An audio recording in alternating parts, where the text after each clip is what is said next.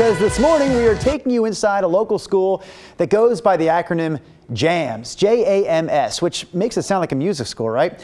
But the only instrument these students are rocking is the Abacus, because JAMS stands for the Japanese Abacus Math School, and the school's founder is belting out some serious numbers. Let's go. Ready?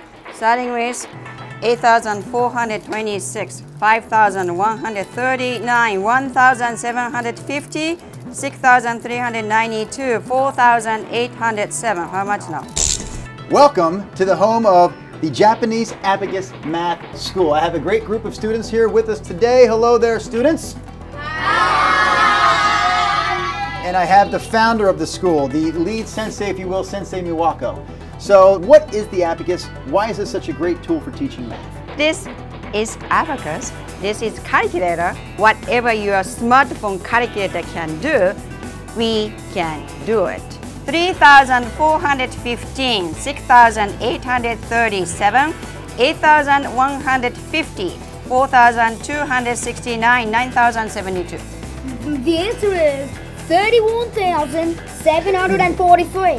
31,743. How about a big round of applause for this young man? Hold up. I got to call a timeout here. While these kids are celebrating their latest Abacus accomplishment, let's take a deeper dive into what exactly an abacus is. The abacus dates back some 5,000 years. Invented in China, it's widely used in Japan, Russia, and other countries to teach kids math. Like Sensei said, it's basically a manual calculator, but instead of tapping buttons, we're sliding beads. Each column of beads represents a different place value: ones, tens, hundreds, thousands, etc. You move the top beads down and the bottom beads up to represent a number. Now back to the students. I really enjoyed the abacus starting like when I was around 6 or so, and then I got really good at it around 7 or 8, and I started joining competitions like nationally, internationally, and it got really fun. Please allow me, Winston, to test your abacus abilities. Your sensei has provided me with a problem. I also have the answer. Are you ready? Yeah. Okay.